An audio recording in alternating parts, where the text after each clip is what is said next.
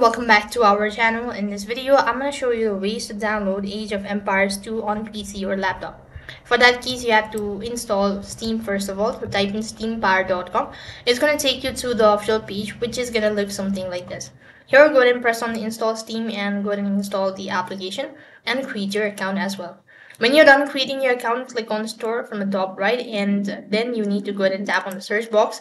Type in the game that you're looking for, that is Age of Empires 2. Type in that.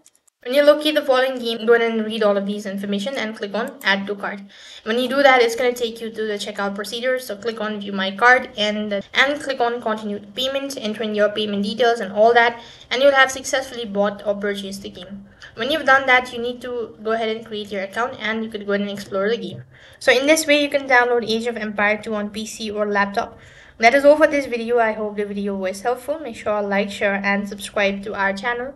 Thank you for watching. See you in the next video.